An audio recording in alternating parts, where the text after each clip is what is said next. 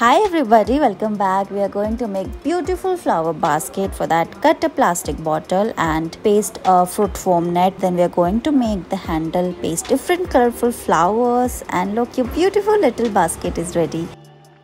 I'm sure you all love eating carrots, so let's make them today. For that, roll orange craft paper and make a cone. Then we are going to make the leaves. Roll green craft paper and we are going to paste its googly eyes. And look, your carrots are ready.